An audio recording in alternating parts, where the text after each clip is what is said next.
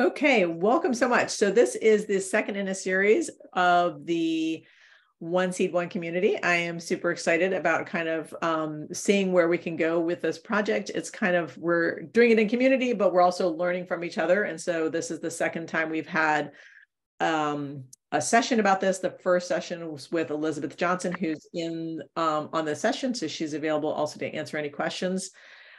This program was first started with by Hilly Salal of the Silicon Valley Grows program. It's based on the idea of the one book, one community, where people read the same book in community and then, you know, kind of created a community and a common language and view of this.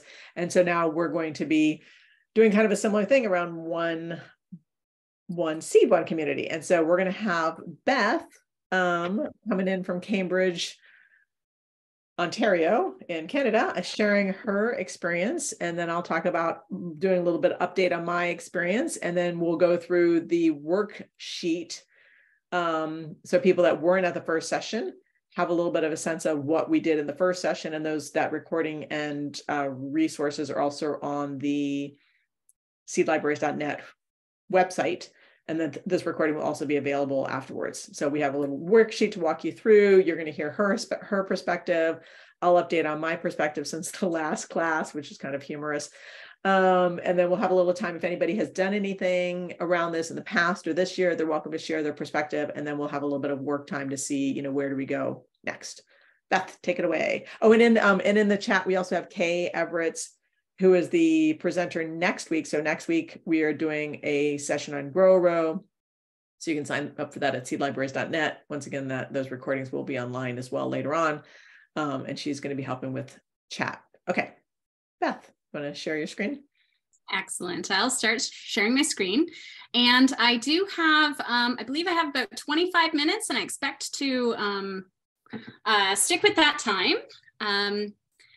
Bear with me if I go a little bit, sorry, just setting up my screen here. There we go. Okay. Yes, I'll stick to 25 minutes, but also I'm very, very willing to have questions. There's a chance that if you have a question, I might be addressing it later, but I do encourage you to put the question as you think about it into the chat, and then I can either address it now or I'll know that I'm going to address that in my presentation so I can save it for after.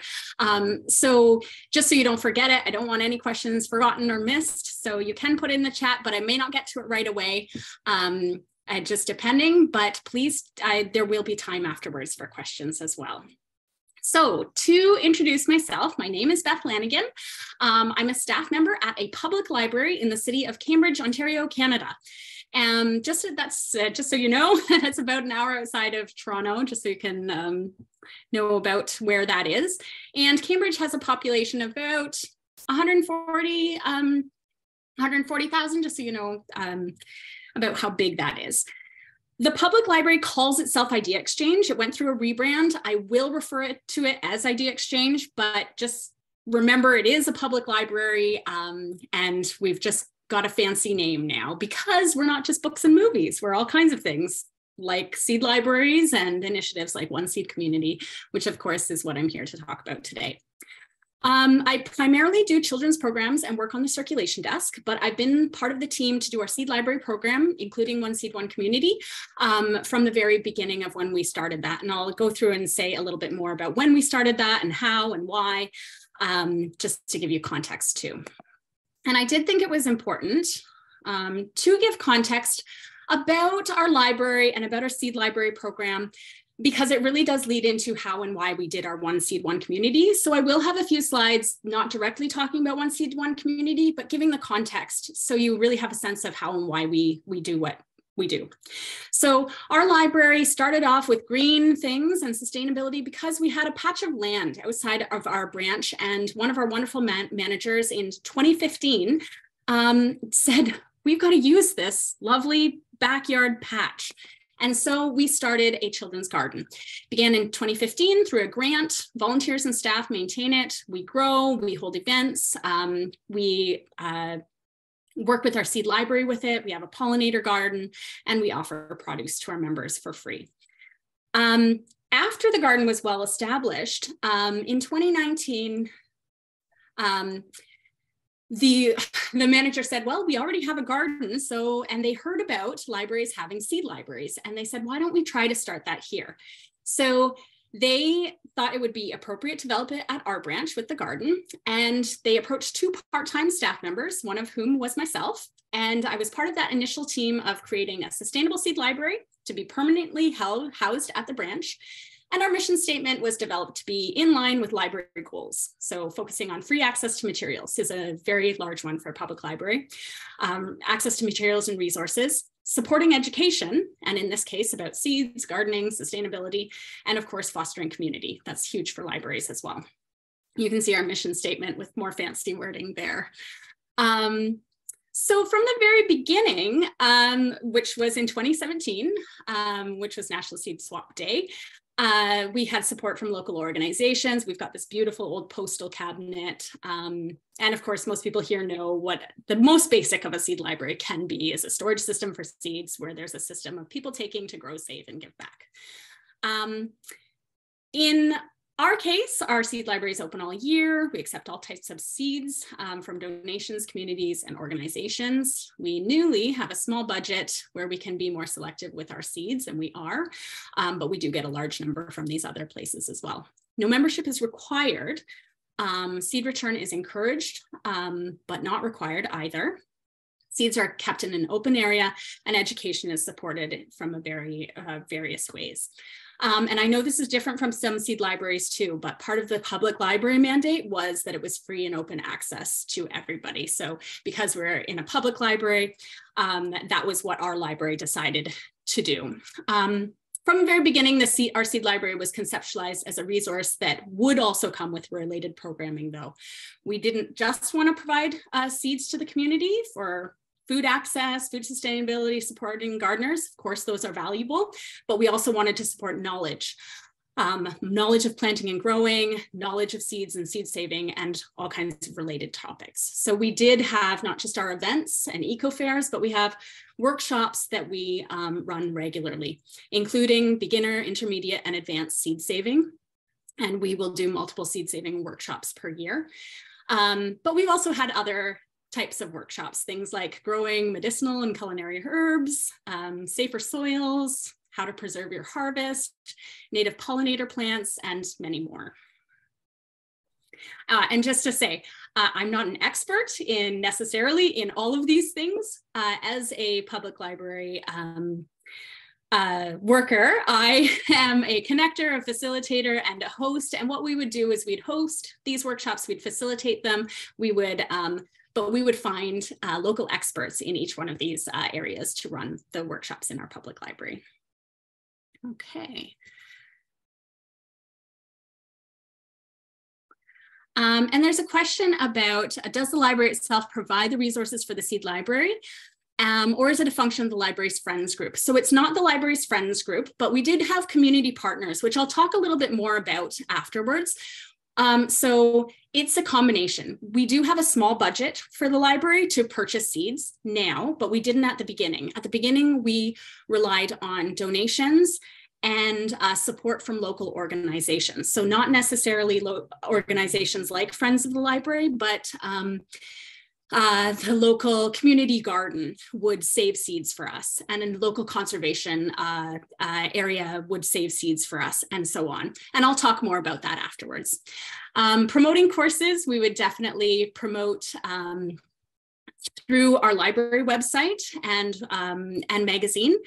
And also, if we had the expert coming in from an organization, that organization would promote it as well. And I would say we did have big appetite for these courses. We're a very small branch. So when we first started, it was hard to get the word out. We would maybe have 15 people at a workshop, but we've had as much as with our eco fairs, when we had larger amount of organizations come in, we would have 150 people in the library over a 2-hour event. So it varied, but we would consistently, the seed saving ones especially, there was definitely an appetite for, and continues to be an appetite for. We're always kind of surprised because we're like, oh, we run this a lot. Are we going to get it next time? But we figured out every single time people want to learn, and we're getting different people as well. sometimes we'll get the same people who are doing the intermediate or advanced ones, but we're always surprised to see new people as well. We don't pay the public library in Ontario, at least. The question is, how can you afford workshop speaker when you're starting out without a budget? That's a very good question. And as a public library, there's not a lot of funds for speakers. And as two part-timers who are doing a side project in the library, it was very difficult. We mainly would approach people and say, our mandate is to get information out for free. We understand if you don't want to do a presentation for us, but we're just asking, will you do it for free? We will provide promotion, we'll provide, we try to offer as much as we can, but we're very upfront that in most cases we can't pay speakers. And we do have great relationships with organizations that also have a mandate of doing presentations for free because of their mandate of promoting education or awareness around their issues. So we've been very lucky, and yes, Master Gardeners have been wonderful to us as well. Local horticultural clubs have been wonderful for us. And we are happy to work with them with whatever criteria they have. Great questions so far. I'm going to keep going now. So for us, here we go. We did see big growth. So in the first 4 years, we gave out between 1,000 to 2,000 packages of seeds per year. There was a huge jump in 2021. And I imagine some of you in your own organizations may have seen that jump and that interest in gardening and gardening related topics as well. 2022, even more. 2023, even more. Now, there's a combination of things here. It was interest after the pandemic. It was more, we got more donations, so we were able to give out more, and changes in how we gave it out and the support we had internally to actually make all those packages happen. So you can see those last 2 years, it's jumped significantly.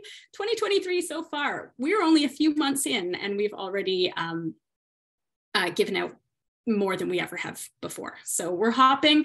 This feels like quite an achievement for us. First 4 years, it was just 2 part-time staff members at the library doing it as a side project along with our other duties. 2021, we said we need more help. So we had 4 part-time staff members. Finally, just this past year, we have the whole branch with assisting in running the Seed Library and related programming, including One Seed, One Community, as well as managerial support, leadership, and engagement, and a small budget 2 years ago. So we have a few other things I can talk more about if you're interested in encouraging your local libraries to have these kinds of things. Tool lending, we're part of B-City, which is part of a larger initiative of B-City Canada. I'm not sure if there's something similar in the US, but B-City Canada supports regions and cities to have pollinator-friendly awareness, events, promotion, seeds, etc., about the importance of native pollinators in our world. So that's something that we were a founding organization to get Cambridge as part of a B-City. I'm going to go into community partners because they were key for our One Seed, One Community. Community partner could be an individual, an organization, or a business. And we've had lots of support with mutual seed donations, resources. That lovely old post office cabinet is an example. This lovely cafe that did sustainable and local food sources with their food has supported us with some of our events. Mutual promotion is a big thing too, to get the word out with things we're doing, and contribution to events, different locations, things like that. And through the years, with our various community partners, we had a particular good working relationship with 3 in particular that became our the base for our One Seed, One Community programming as well. So I'll tell you a little bit about them so that you have some context about what they do as well. And you can think about if community partners is an area you'll go through. To support your One Seed community, you can think about related organizations that may have some of these benefits as well. Seeds of Diversity Canada, if you don't already know about them, they're a great resource. It's a national organization that protects Canada's seed biodiversity in so many ways. So they're really dedicated to conservation and documentation of plants of significance, thousands of members across Canada. You know, I keep updating this number because every time I go to their website, it's more and more. And they propagate and distribute almost 4,000 varieties and important, significant heirloom varieties of plants of all kinds. And they're based very close to us in the region of Waterloo, which is where Cambridge is in Ontario here. And so we actually, the CEO and founding member, Bob Wildfong, who's probably done workshops you may have gone to on Zoom or otherwise, he's local to us, and which is just a treasure for us. Rare Charitable Research Reserve is an urban land trust and environmental institute. So they have over 1,000 acres of land, and they do everything with it. They have trail maintenance, community gardens, research initiatives, ecological monitoring, camps, pollinator preserves, workshops. They do everything, and they're very committed to seed saving, to supporting other organizations, and they've been invaluable to us as well. And of course, the Cambridge Food Bank. Now, a food bank you may have a conception of. Our local food bank is dedicated to building food security like others, but it's also really concerned with prioritizing environmental sustainability and food security. So they have a big mandate, for example, a big mandate to limit food waste and to give out fresh food as much as possible. So they do give out canned food as well, but they're very concerned with fresh food, and they do have a seed library as well. So we had a good relationship with these organizations. And in 2019, early 2019, my colleague saw a reference to One Seed, One Community programs, and I believe it was in the Richmond Grows newsletter. And so saw that this is something that somebody did, and it had huge resonance to her, because as library workers, we do one book, one community every year. And so she could see the parallels of the work we were already doing with our seed library, with our community partners, with trying to get education and awareness out of, she saw the parallel that could happen in our region too. So at the time, it was still just 2 part-time workers, myself and her. And so we reached out to our community partners because we saw potential for each group and organization to share strengths and workloads to make this initiative more feasible for us to start. So we did, and we chose the Provider Bean for the first year, and we launched in late February 2020. And I'm sorry, here we go. So our concept of One Seed, One Community is some of what, and just remember some of what I'm going to say will be different than your experience if you've seen different ones. And that's kind of the beauty of it too, that everybody takes it and runs it with it in a different way. So what we're really emphasizing is for participants to participate and learn about the full circle growing process through spring to fall. Plant a seed, care for a plant as it grows, harvest and enjoy. Donate the excess to a food bank, share your excess, and save seeds to share, donate, or use in the future. And so it really is this receiving and giving back and continuing the cycle that we really wanted to emphasize. With our community partners, it's a beautiful thing to have community partners because you can really share the load. It's also tricky, and I'll speak to that as well, because you have competing priorities. So I think that in your last one, you were talking about what are your goals, what are your priorities, what is your why? And we definitely had to sit down and talk a lot about what our why is, because Seeds of Diversity has slightly different priorities as the library, and so on. So it's been a very interesting but wonderful journey for us. So for us, we kind of divvied up main roles. Even though we work together, we are busy people who all have different capacities in these organizations, but we thought we could each bring something to this One Seed, One Community initiative. So Idea Exchange, the public library, our strengths are that we can distribute seeds to the community very easily. We have 6 different branches in Cambridge. We have a seed library that was well used even at that point. And we do workshops and events, and we can get seeds out. We can host events in our physical location, and we have access to volunteers to help us with the seed prep workload, because that's a large part of it too. How are you giving out, it's more affordable to buy in bulk as far as practicalities, but how do you give them out with information? And that was something that we could do. Seeds of Diversity had so much expertise for choosing seeds. They have the expertise for workshops and programming that we could offer alongside One Seed, One Community. And they had access to land to distribute, plant out, and save seeds through their own programming.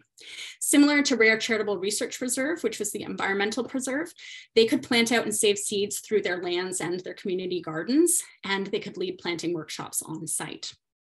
The food bank had different priorities too. They could distribute seeds through their seed library. They could lead cooking workshops on whatever seed it was.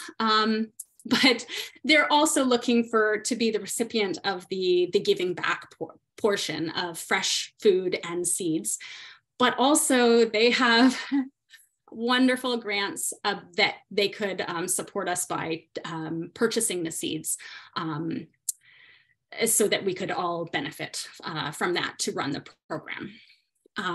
So that's quite valuable as well. So for us, for our model, in November or December, typically we meet with each other, either virtually or in person.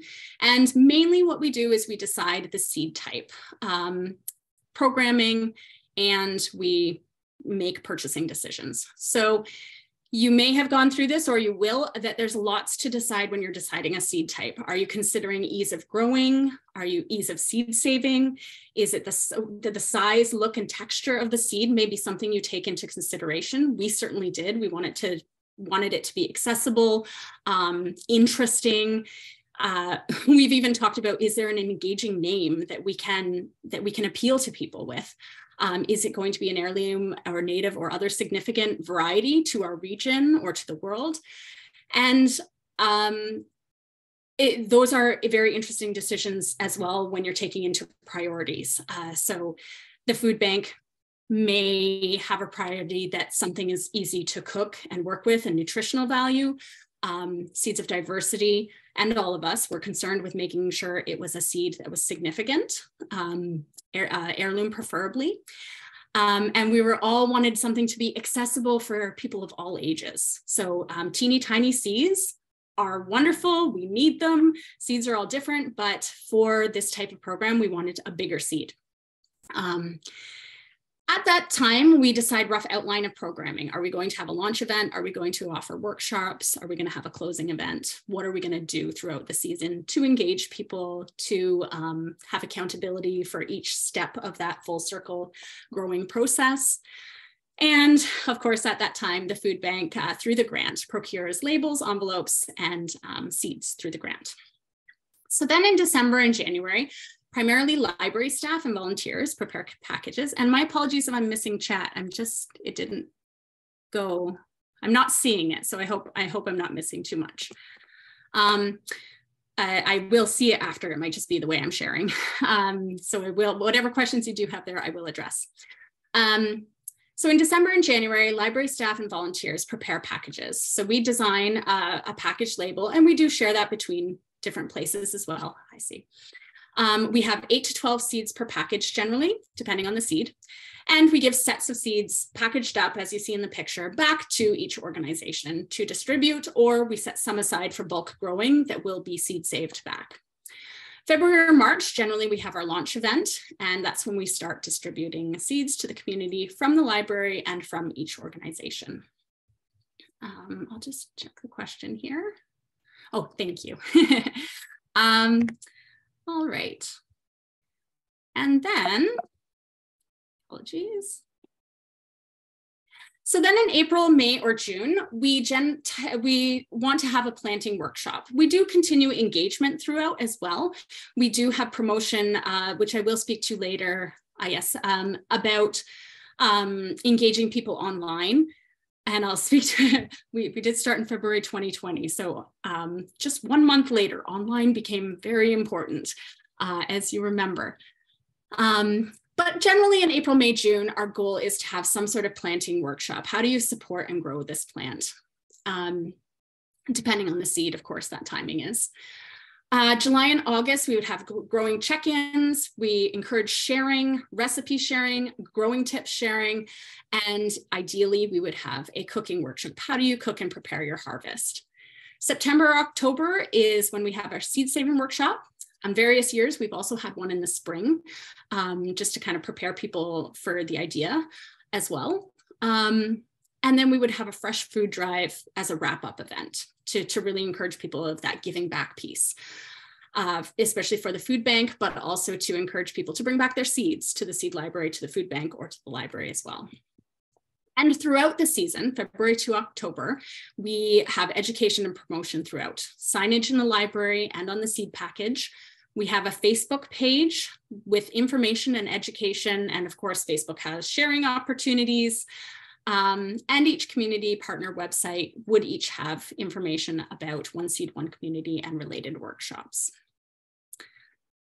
So some numbers and successes. In 2020, we chose the provider bean. We gave out over 3,000 packages, a couple hundred attended workshops, and we had 150 pounds of specifically provider beans donated back to the food bank. 2021 was the Cascadia pea. You can see almost 3,000 seed packages given out, fewer number attended workshops. You know why about that. More donations, which was great. 2022 was the Golden Queen tomato. You can see the numbers there.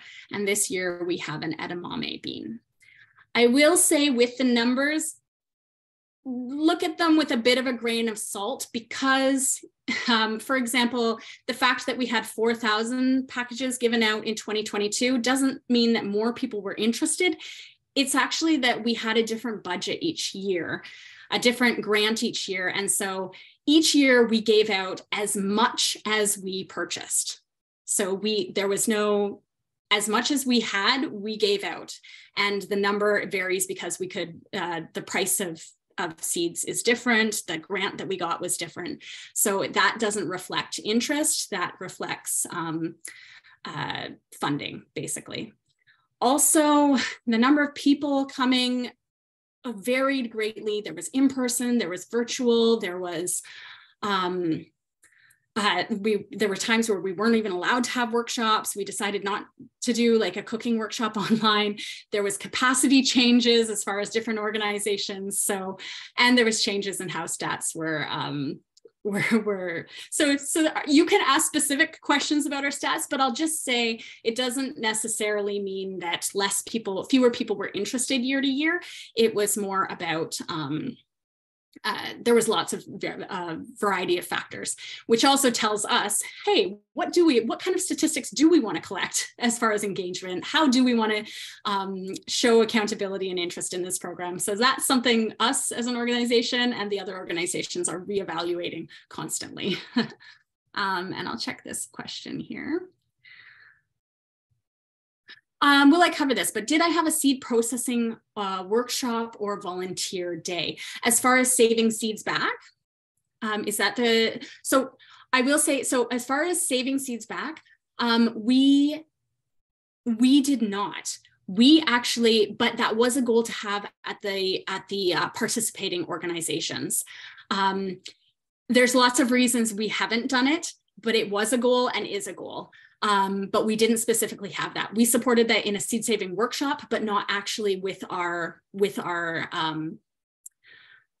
seeds. In the library's case, we had some problems with our garden various times, so we didn't have enough to seed save.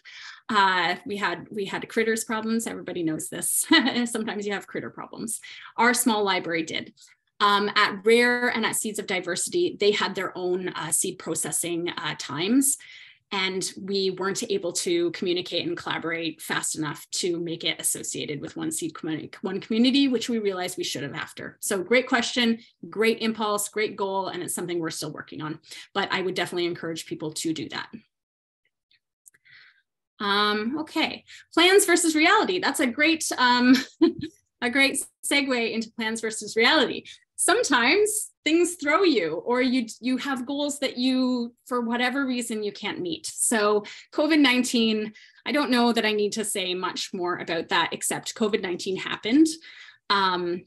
We launched in February 2020 with over 100 people in the library, and huge excitement and huge plans.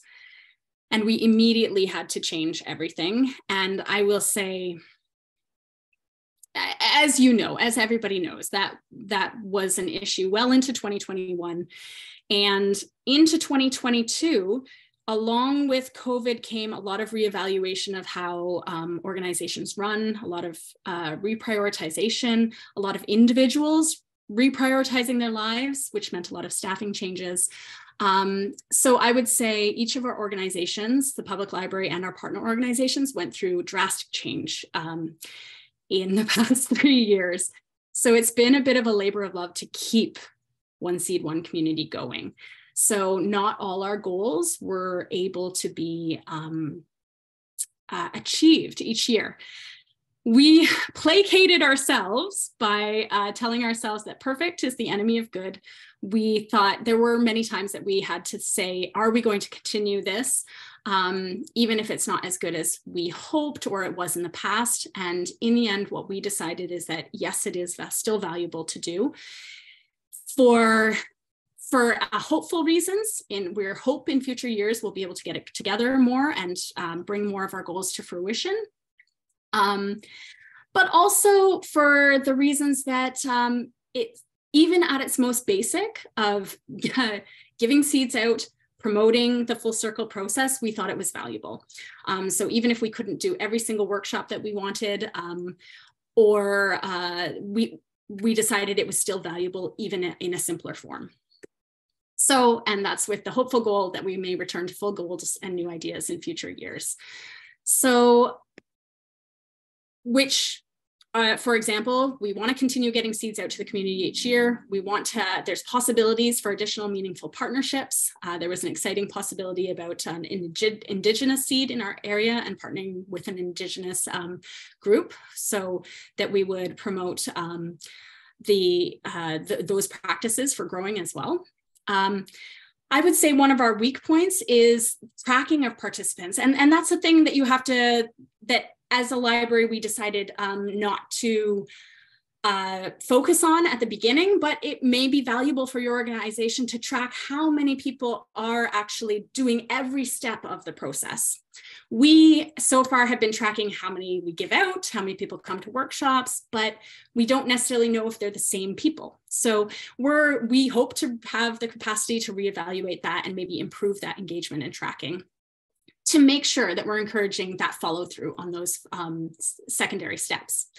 Other goals, we have more workshops on growing and seed saving. Some of those fell off during 2020 and 2021. So we want to return to those in person after we get it together organizationally. More formalized signups, maybe bigger promotion and draws to increase buy-in for the food drive. These are things that we're considering constantly. And I hope that part of my candor with how things are going, even in its simplified way and its imperfect way, can help encourage you to know that whatever you decide to do, it doesn't have to be perfect either. You know, you'll start it, you'll have grand plans, you may do all your grand plans and still might learn that you might want to do something differently the next year. And I think that's okay. We've certainly found really good. We've had great feedback about our program. People are interested, people are learning. And yet, after doing it for a few years too, I can say that there's things that I would do differently if I had all the resources in the world too. So it's definitely learning and changing every moment. And that's my presentation. So I hope you do have more questions about any portions of this at all. I can stop sharing now. There we go. Wow. Awesome. maybe let's take like 5 minutes to do that. And then I'll do a little bit of recap on mine and the process, and then we'll take more questions. So So I just see at the beginning, it says, so the part one, so what I'll do is when you get the recording for this one, I'll send the link to part one, but it's also up on seedlibraries.net. So we have a particular page called One Seed, One Community on seedlibraries.net, where the original talk that Elizabeth Johnson and Hilly Salal, who created this program, did at one of our summits is on there, as well as the one that Elizabeth and I did, as well as this one. So those will all be, they're already on that, and this one will be put up there as well. Any other questions? Well, I'm glad it's helpful at all. I know that everybody does things differently, so I hope that our experience will.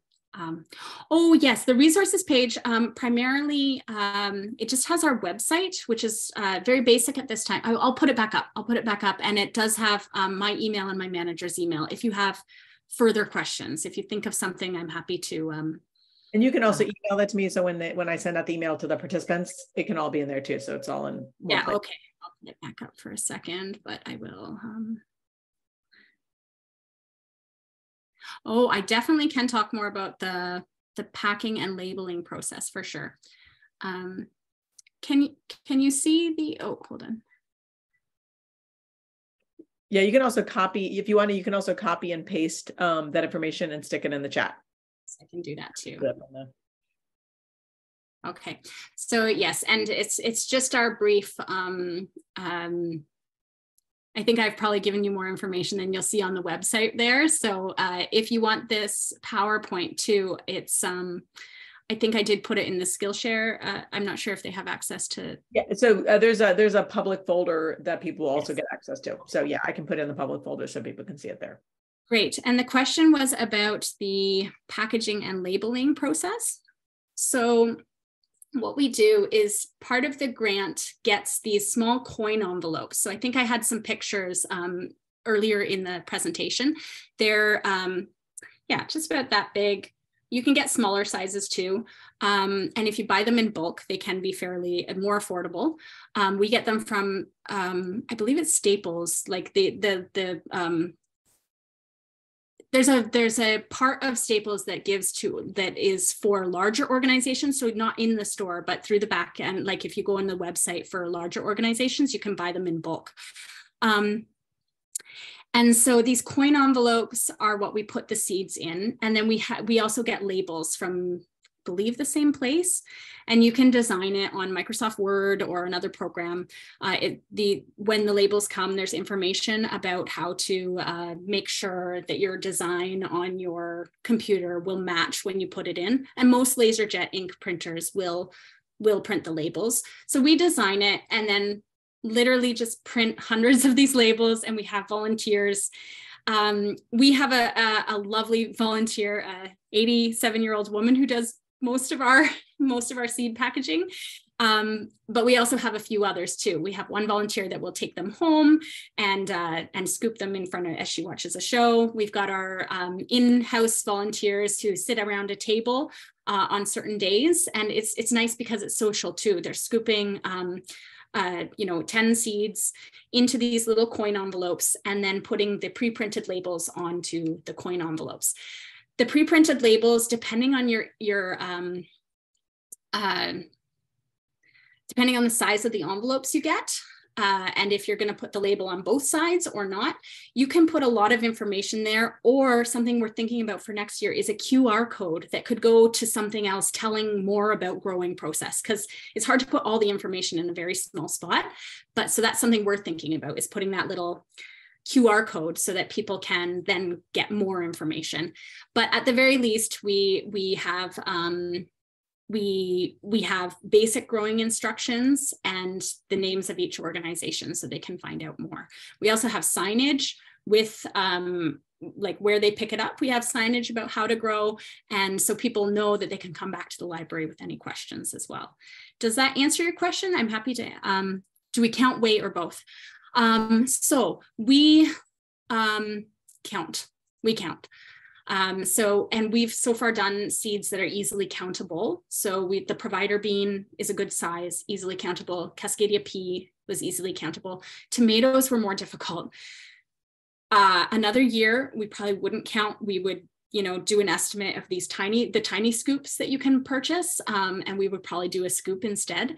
We haven't done weighing. That's a good possibility, but we have to make it really easy for volunteers too. So we've done counting or scooping. We do for a lot of our other tiny seeds, the tiny scoops. Yeah, it'd be interesting to hear about the benefits of weighing. That's not something we've done. We've counted. They do it professionally a lot. Yeah, weighing. Yeah.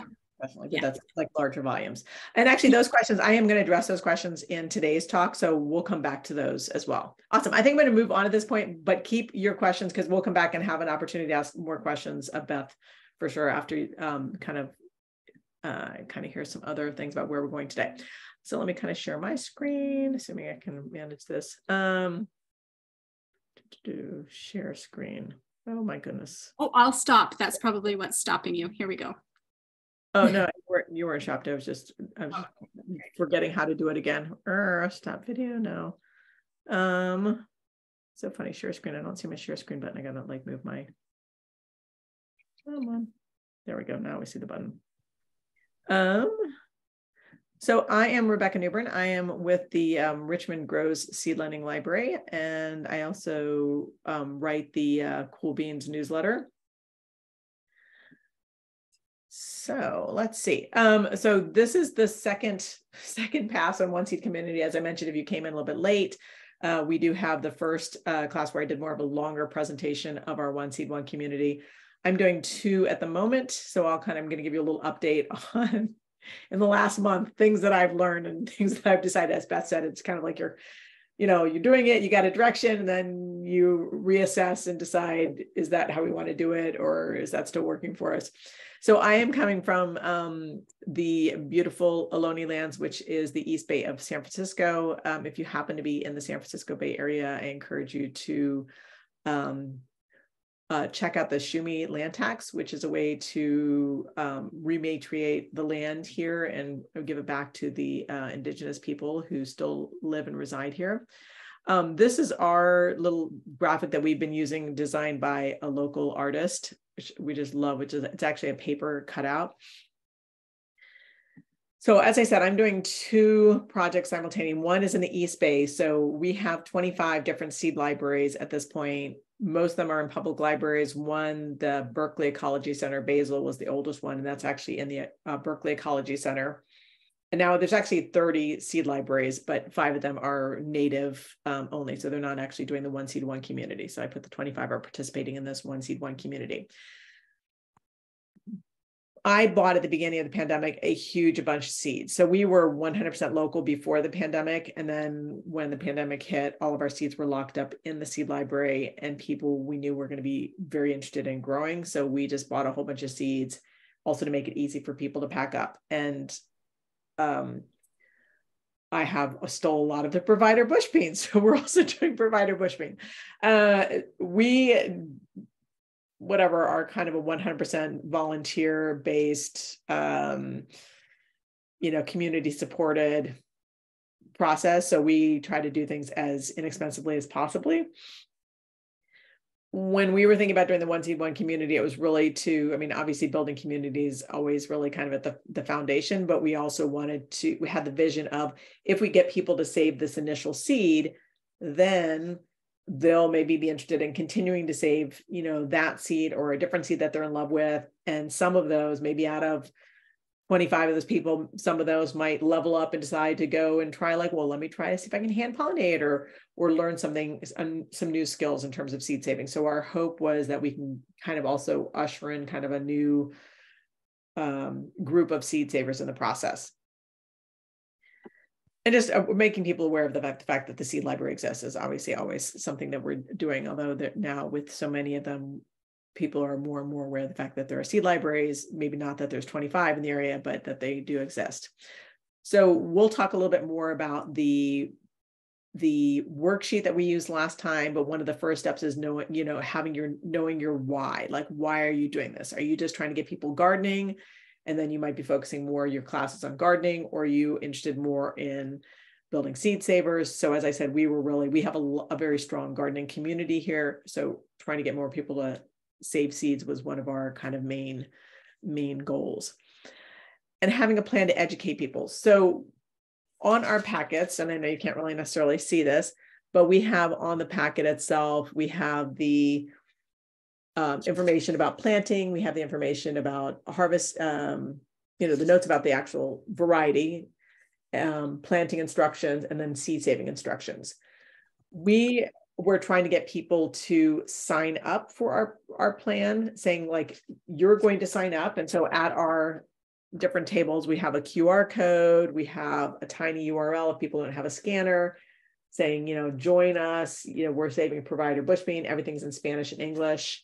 We have our Spanish packets in a different color, so it's easy for us at events to give them out. So I distributed hundreds and hundreds and hundreds of packets with the instructions to the seed libraries. And so far, only 6 people have filled in the QR code. And those were at the event that I was tabling at and got people to do it. So, so this is kind of one of the things that I have noticed, which is like, if you are trying to get people's, and not most public libraries can't necessarily get people's,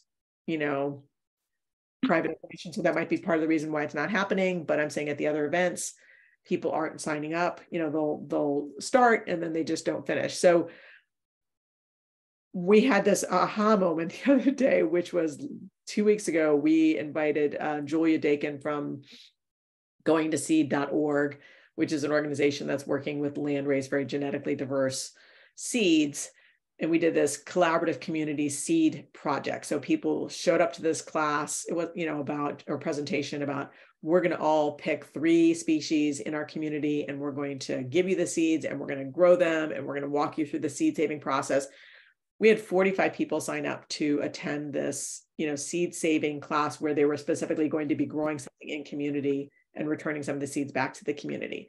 And we've been trying to get people to join our Grow a Row program. And all of a sudden, all the people just showed up. And so we decided at that event that maybe that is what we need to do with our One Seed, One Community. I mean, we're obviously going to still give out, hundreds and hundreds, probably thousands of packets, seed packets, with this, and probably, with all these seed saving instructions.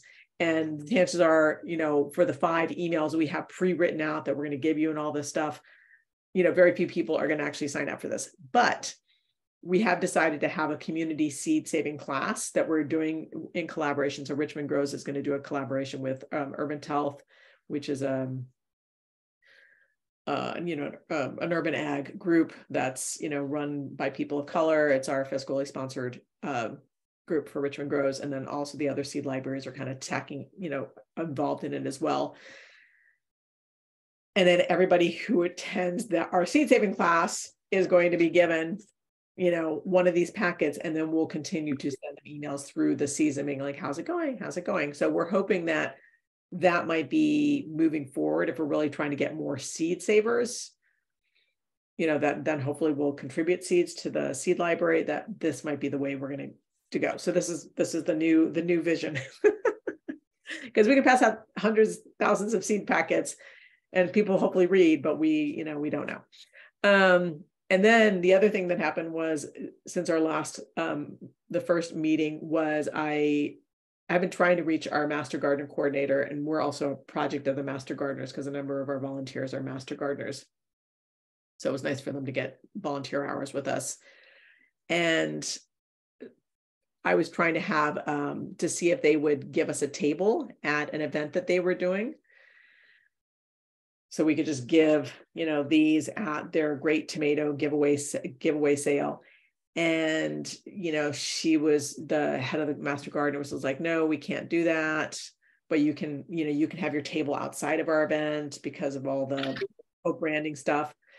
And I was like, we're not available to be there. We were just hoping to give you a bag of seeds. And she's like, no, we can't do that unless we had an MOU. And so what eventually happened with that conversation with us, head of the Master Gardeners, is like, well, why don't you guys just do your own One Seed, One Community? And she was just delighted with the idea. So if you happen to be a Master Gardener, involved in Master Gardeners, they have all these touch points in the community, and their mission is around education. They love to give out free seeds, but usually they're just donated seeds from some, the random seeds. So this would be a great opportunity for Master Gardeners to give out a particular seed collect information and then be able to then invite people to different classes.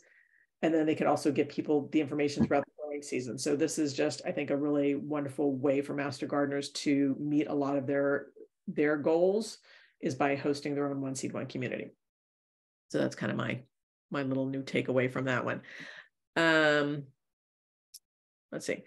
So our other thing was, so I'm doing the one in the East Bay where I live. And then I'm also doing one, I'm a middle school science teacher, and we're also doing a One Seed, One Community. And this, we did it before, but it was just at the middle school where I teach science, just through the science classes. And this year I asked if we could do it district wide. We're only 3 schools, so it's kind of small.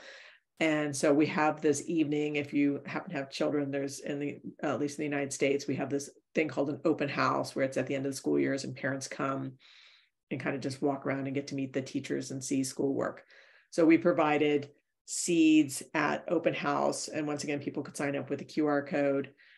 And also we had it put out in the parent bulletin. So we had more people sign up through the parent bulletin, and less take it.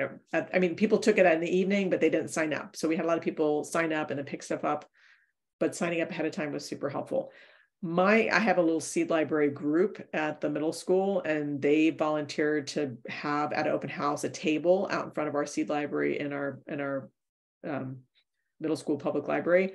And they were just like passing out seeds left and right. And I was just like, they gave away, I don't know how many, I mean, like probably 60 packets. However, you know, same thing, they had the little QR code, and they're just like, well, yeah, people filled in the, you know, scan the QR code, but I said only 3 people out of those 60 people actually filled in the QR code. And those were 2 of them were parents of the kids that were volunteering. So I was just kind of a little frustrated by that. So I think there's a thing that if you're trying to get there, and especially these are kids that don't necessarily how we're having all this information that's going to be created by students in kid-friendly language. They're going to be making these little cartoons to kind of walk them through the planting stages. And so now I'm having to go back and see if I can kind of collect some of that information about who the parents are that actually signed up. I did get a couple more after I sent an email to my kids' parents, but still I felt like it was a lost opportunity. So if you are wanting to do it where you're getting the information from people, so you can send out a series of like, and now what we're doing, or come to our seed saving class, then I would really make sure people fill in the QR code and you can see that it's done before you give them the seeds. That's my little takeaway. And yeah, so we were also thinking about maybe trying to gamify it a little bit, which is like, okay, now you've picked up the seeds and now you've planted them. And so as we're getting information from these kids, you know, giving them little badges in their email saying, you know, where they are in the process, so we can kind of track that. And then they feel like they're a little bit more motivated to kind of get through the end process. So let's see, over what period of time was that you got? Oh, so in terms of the giving out seed packets, so I went to one event one evening, it was a seed swap.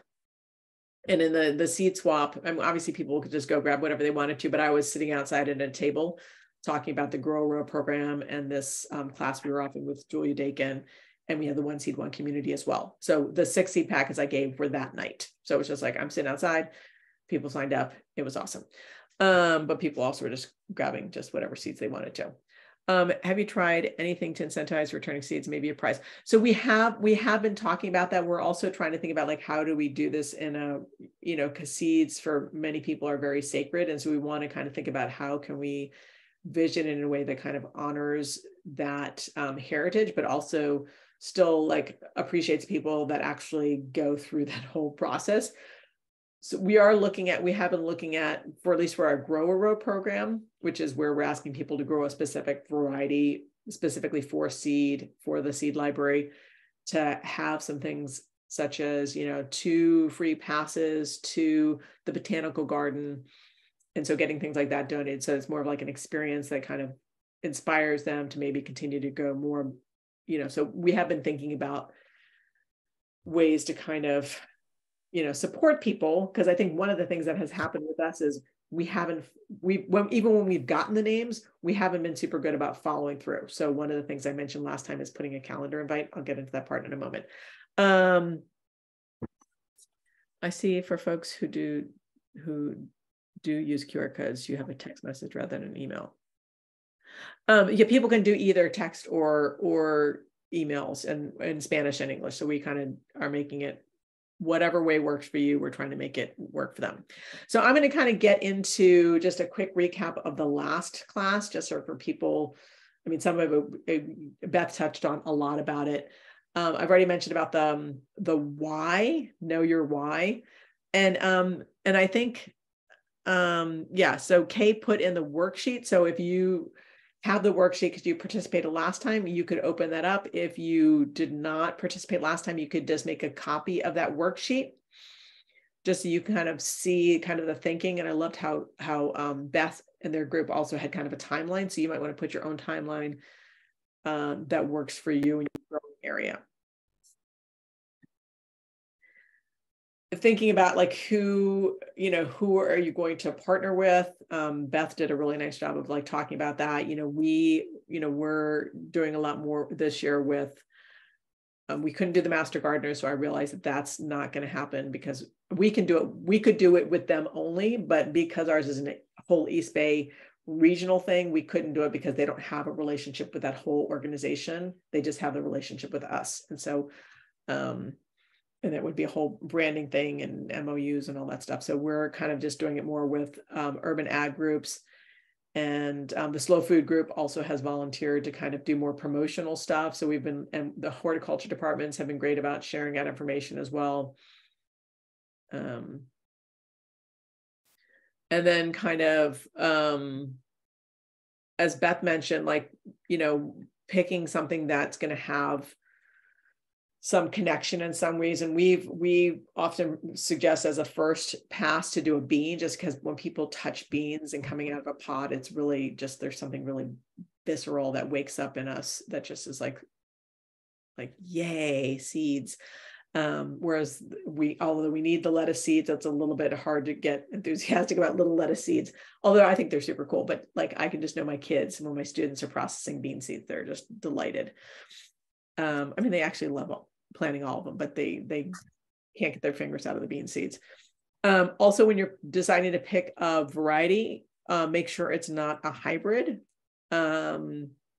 Make sure it is not a plant protected variety. Once again, if you're picking something that's an heirloom variety or is called open pollinated, you will be okay in that regard. Yeah. And then, and you can see this is just a quick snapshot from Johnny's Select. So you can see that Johnny's, if you click on the quick facts, it'll tell you if it's a PVP. That's plant variety protection. And while you can save them for yourself, you can't share them. So don't buy PVPs, don't buy hybrids. And once again, you can watch the other video about why you would select a particular thing. But we were looking at something that was interesting. It had a story behind it. We like the bean seeds because they're very tactile.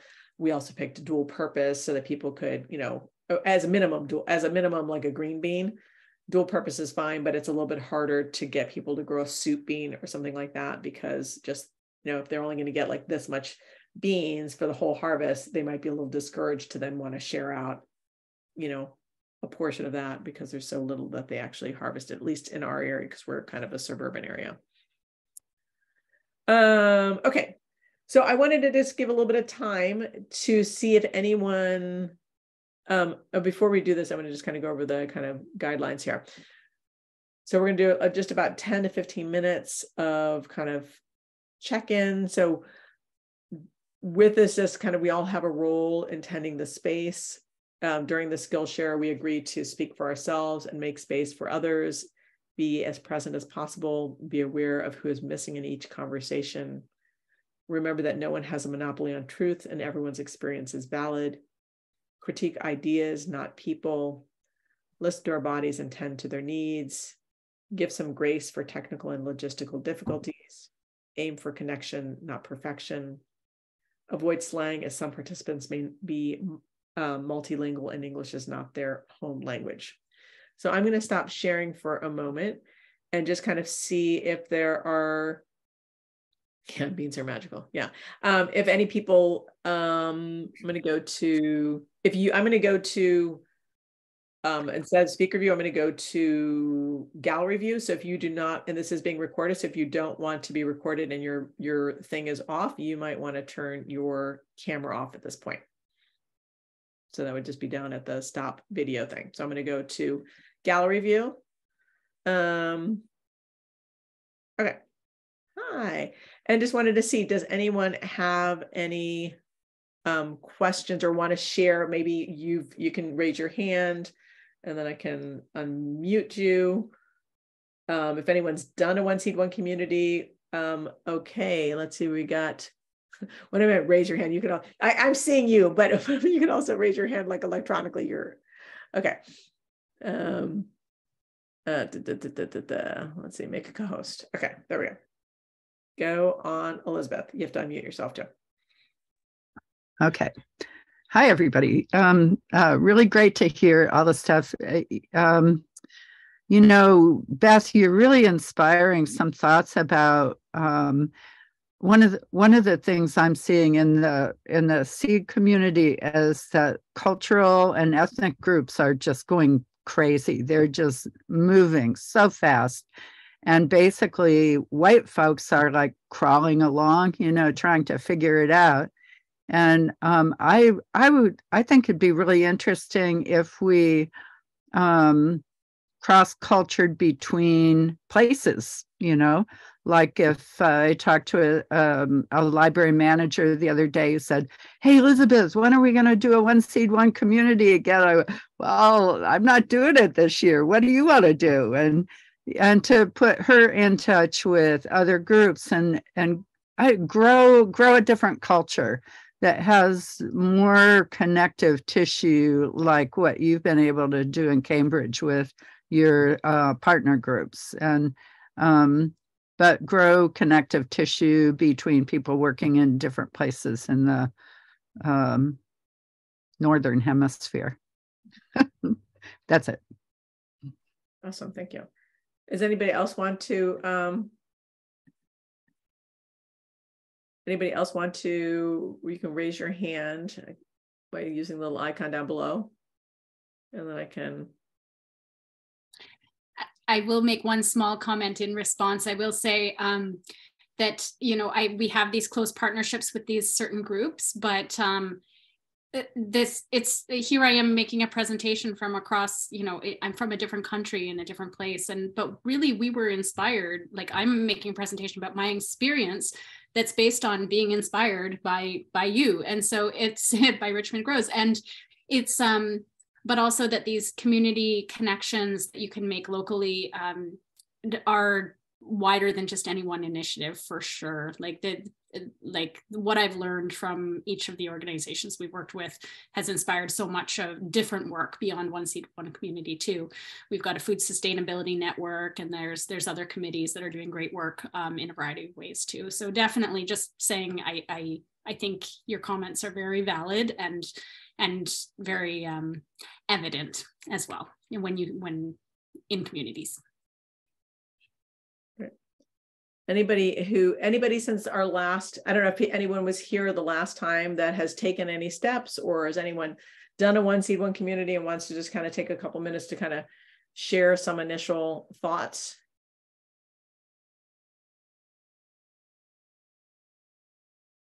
Anybody? Okay, I'm looking for little hands coming up. Not seeing the, okay. So I'm not seeing anything. I'm seeing a couple people saying they're starting one, but not wanting to step up and hold on, let me unmute you again there, Miss Elizabeth. Hold on. Unmute. I think you can unmute yourself. If nobody's doing One Seed, One Community project right now, I'd like to hear why not. Is there something actually? Oh, okay. Yeah. Well, this is just the people that are taking the second class. So yeah. So, but yeah, it might be interesting to see if there's any barriers to people that are that have tried to start and are struggling. Oh, there's a hand. Okay. And now I got to figure out how to do this. Hand. Let's see. Where's the hand? Hand. Oh, okay. Great. There it's okay. think you can unmute yourself. Okay, Yes. there you go. Okay. So I guess I was interested in getting a better picture of how did you determine the existing interest in launching these types of programs in these different areas? Like, did we just say, hey, we just love seeds and we want to share the joy of seeds, and then see if anybody else was interested, or was there community need or other motivating factor, such as, patrons coming in inquiring about such programs? So I would like to get a better picture of sort of gauging the market before I launch any type of program like this. I can speak a little to my experience, Rebecca, and then you can as well. So at the public library, we do see various types of needs, and I'd say doing program, when we started our seed library, I think I said about the workshops was very important to us, and getting involved with this community partner of the food bank opened our eyes again. Public libraries see a lot of people in need, and a lot of people who are not necessarily in need, but interested in various things. Partnering with the food bank, who also had a seed library, and we're supporting people who were using it in a different way. Like, we have our seed library, we assumed was being used by local gardeners. But seeing that the food bank seed library was used by people who are in need of growing their own food, and that's an essential thing, made us realize that a portion of the people who are receiving our seeds are using it for that reason too. And we have that community in the public library as well of people who are in need. So it's a food security issue. And I think that opened our eyes, and a part of our mandate for One Seed, One Community was to get seeds back for the food bank, and food back for the food bank as well. And I know that won't necessarily be everybody's goal, but I guess part of what I'm saying is we saw that there was a market for seeds and food, and we thought One Seed, One Community could help fill that gap of seeds and food. So that's part of what we saw. And also at that point, we had established our seed library, and we had the statistics of how many people were coming to our workshops. People were interested in community building, right? They were coming to One Book, One Community as library goers. They were taking seeds from the seed library. They were coming to our gardening workshops. And then that added piece of that realization of another need in the community, we thought, hey, One Seed, One Community could add something to all of this. So I think maybe that answers your question a little bit of having a sense of the market. And if I missed something, please ask again. Yeah, and I think from our perspective, we were obviously giving a lot of seeds away, so there was no shortage of the need for seeds. So by providing seeds with a little bit extra of like, hey, you too could save your own seeds, was hoping, one, that people could be a little bit more self-sufficient, but also, realizing, oh, we're getting these seeds from somewhere, that they are actually being saved by someone. You can be part of that. So hoping that they're really engaging with that idea of being part of people want to be part of a community. And so this is a great one to kind of self-select themselves into, of people that, they're already gardening, and just doing this other thing and feeling like, oh, I'm giving something back to the community. I think a lot of people feel like they want to do something that's providing some value to others. And this is just a great way that they can be of service to themselves, but also to other people. And yeah. Okay. Let's see. Our local challenge is the post-lockdown, the community is not attending in-person live events like before. Yeah, I don't know. It's funny. I mean, we had an event, like I said, we had an event the other night, and we had 45 people sign up, and I'm like, well, this could be 10 people showing up. I was a little concerned. We had 40 people show up. I was just like, what? I mean, and 15 of those people had not even registered. So we're like, okay, but I can't speak to your area, but I sometimes, having hybrid models, or like having the class and, recording it. And so people that don't want to necessarily show up in person, they still have the option to watch the recording of the information. So thinking that might be a way to go as well. Great. Okay. And then the native plants. So there's definitely, and this came up the last class, which is the idea of, maybe people do a 1C1 community around a native plant. So that's something, I mean, I know in our community, food security is a really big issue, just like Beth mentioned, being an issue in some of the people in her community as well. We have 5 libraries right now that are specifically native seed libraries in the community. So we were talking to them about, maybe they just launched that they might do that as one of their, future things, being that they just literally opened up in the last 2 weeks. Great.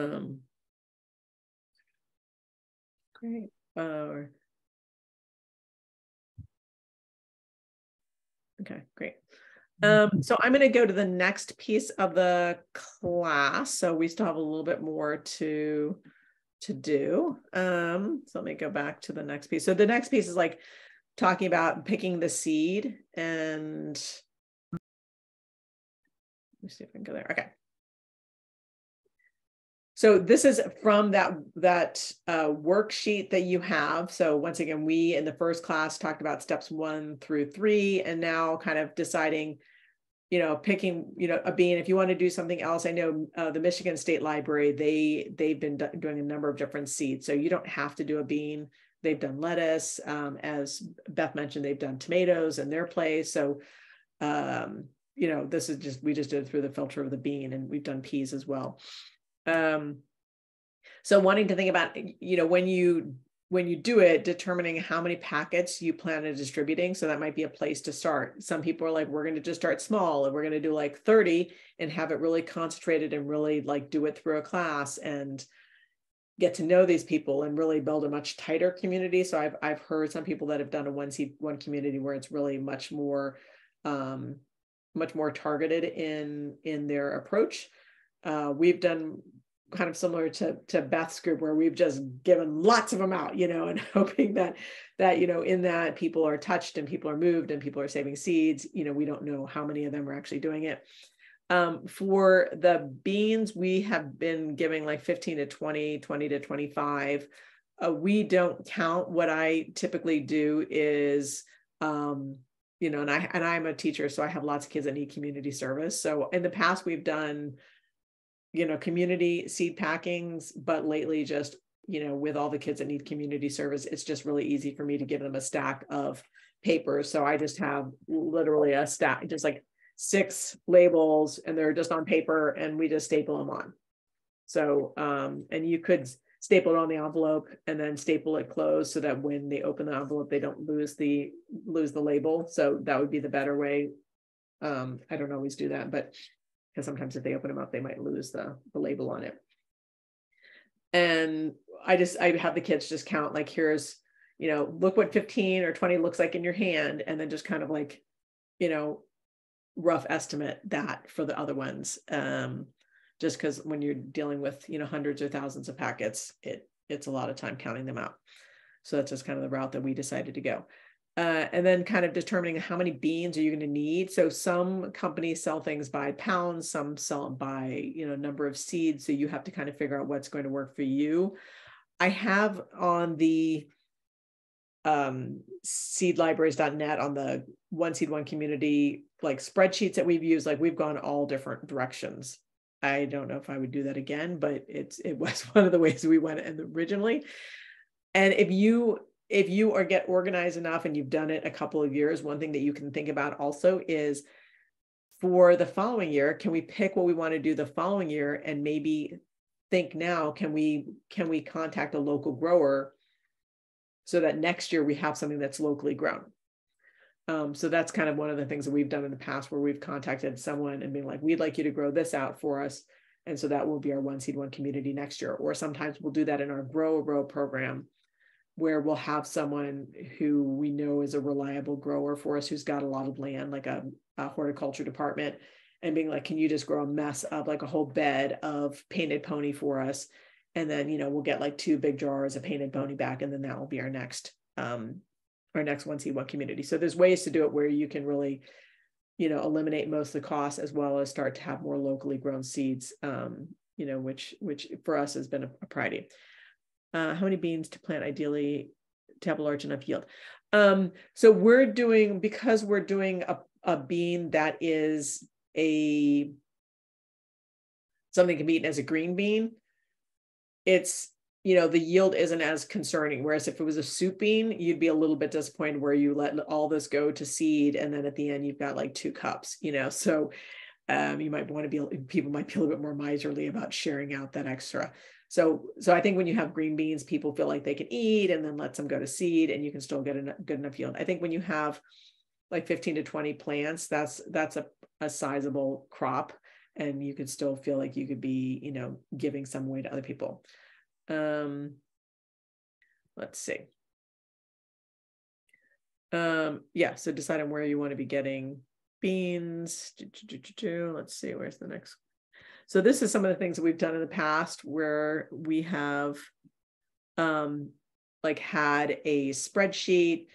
Our first time out, we had done a couple of different levels of beans per packet, where we had we had care to share. So that was like 20. That was kind of more like, I'm going to plant some, I'm going to save some for myself, I'm going to give them to a neighbor. So that was kind of one level. And then we had the grow a row, which was like, I'm going to grow a row and return it. And then we had the bed of beans, and those were our larger growers.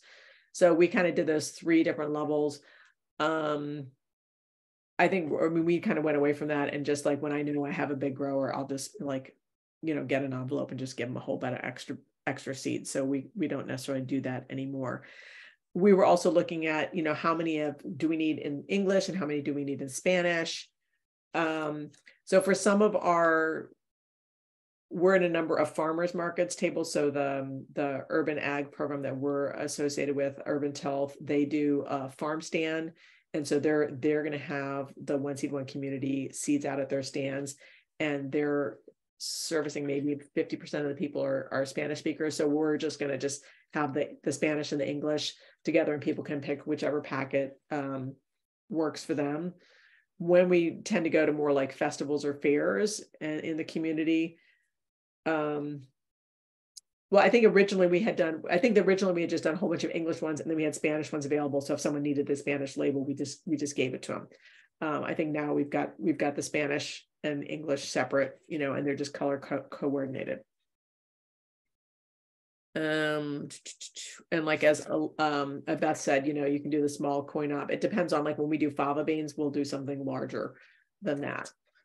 And then also runner beans. When we do runner beans, we'll do the larger envelopes. And yeah, so determining who's going to pack your seeds. So like I said, you could do a work party, you could have library volunteers. As I said, I just have lots of youth who do it, that I give them and send them home, and with lots of envelopes, and they just come up and give stuff to us. Okay, do not count them. Yeah. And then when we first did it, when we had it in a community, it was like just a production line. So we just had like, someone packing, someone stapling, someone putting labels on. And so you can kind of decide, it depends on the volume. When we were packaging, hundreds and hundreds of them, having more of a system made sense. If it's a smaller project, then, maybe someone taking their own stuff and doing it. Obviously, I think you guys can figure that out, but that was just some suggestions we had come around.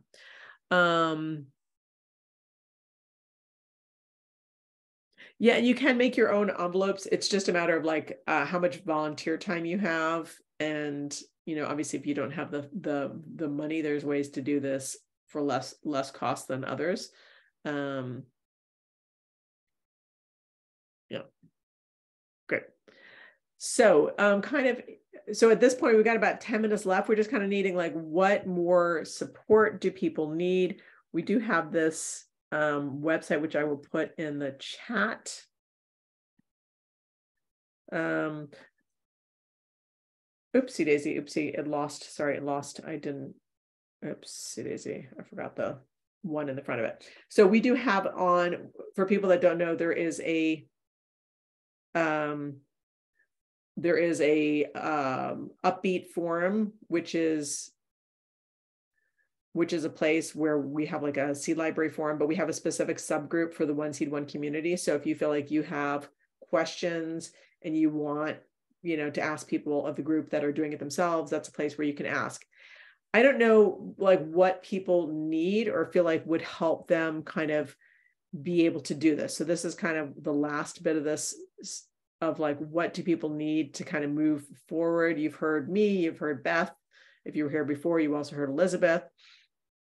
So it'd be nice to kind of hear what people are feeling like they need. Also, if I missed any questions in the process, you can kind of raise your hand or put stuff in the chat.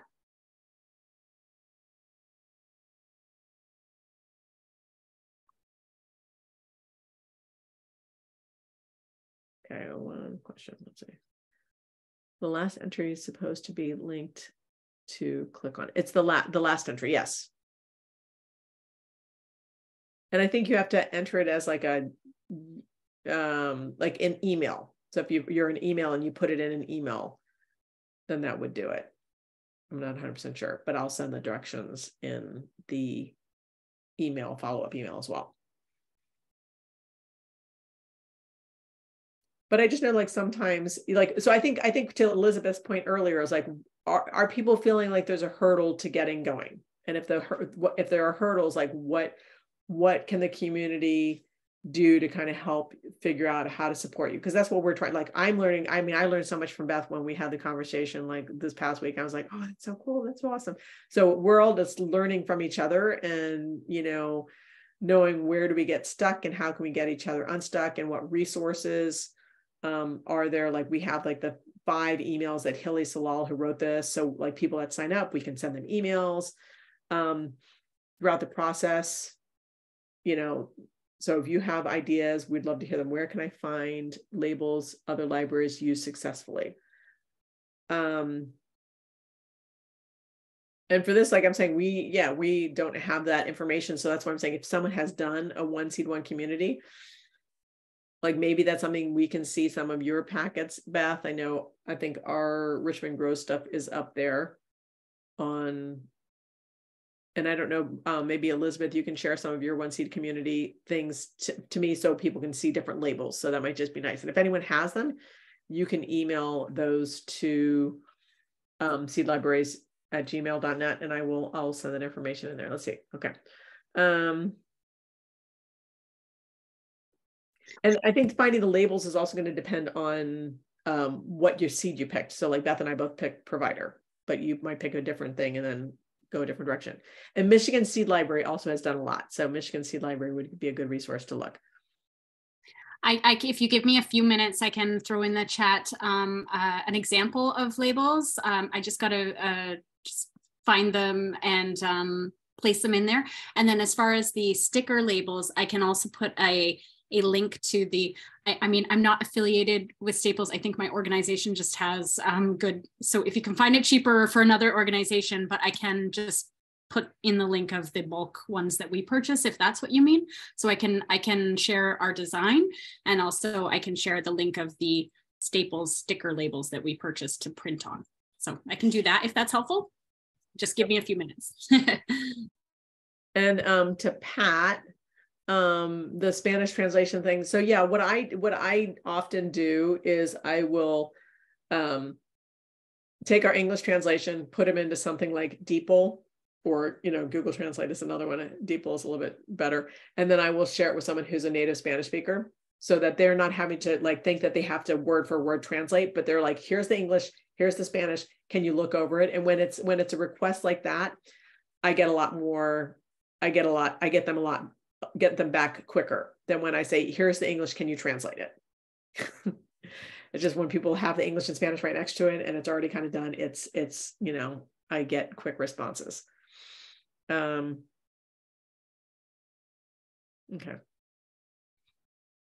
Any other kind of hurdles that people, or like next steps or things? Because the thing is, like, I feel like doing it in community is the way to do it. And so if anyone's done one or you do one and you're like, this worked for us, this didn't work for you, like this is the type of stuff that we want to like learn from.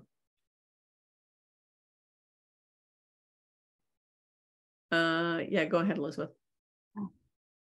I'd say, one of the things Beth was talking about, and libraries were part of our group, but we were a separate community group that put it together, and libraries came into it. And I really like that part of it. But tracking people, like sharing stories through the season, and having the first year, having Hilly having one person do the educational piece once a month was very important. And then creating the community of response to what was happening in the garden. And I was encouraging people to send their failure stories, who ate your plants, what happened next. And so that was happening too. And that really created the end where when we met and put all our seeds together, everybody there knew each other through their gardening, through the process. And when you're saying education that Hilly did, you're talking about the emails that she sent out, right? Correct. Yeah. So you all have the emails on that worksheet that you gave. They're all on the bottom. So yeah. You have, and those are for beans, but you could tweak them for whatever. And everything, sure. I didn't show the last slide, but the last slide says everything we have done is public domain, open, open source. You don't need to credit us or anything. It's all, for the benefit of your communities to be used in any way that you see fit.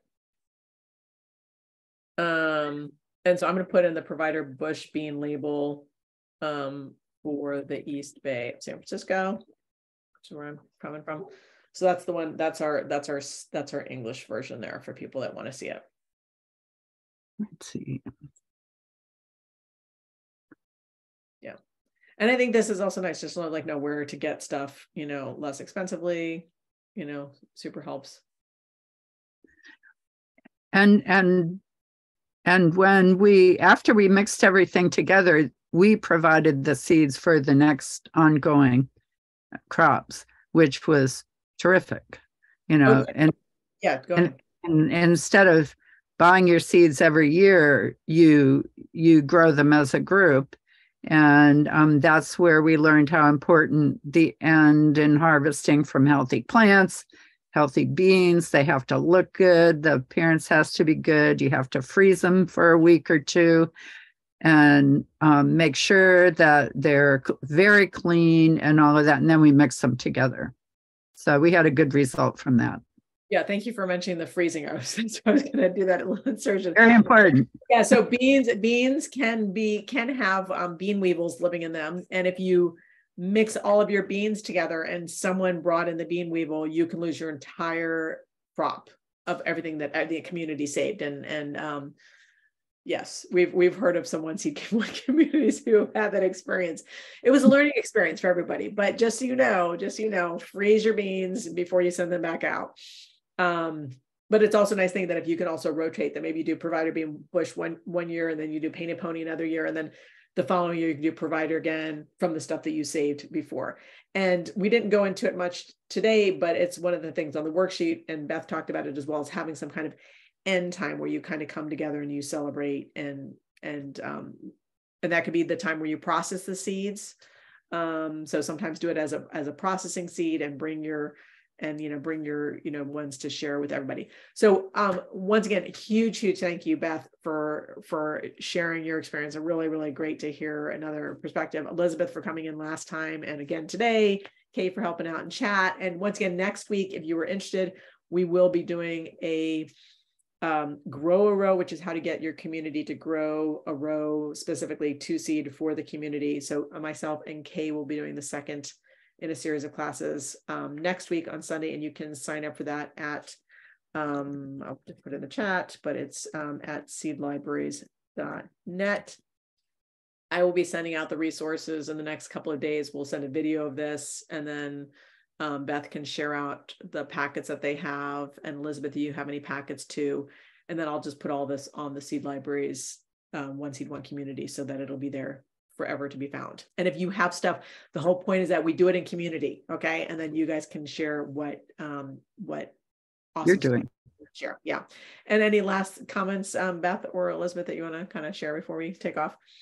I just put at the same time you were saying that, I said, oh, just email me if you want but I'll email you some resources. You can send them out. If people do have other questions though, if you do, feel free to email me. I'll answer to the best of my ability about my own experience, but I've been taking notes too about all kinds of experiences that I'll be, hoping to grow our program too. So thank you very much for this opportunity. I'm just so eager to share and to learn, and it's really lovely to have been invited. Thank you.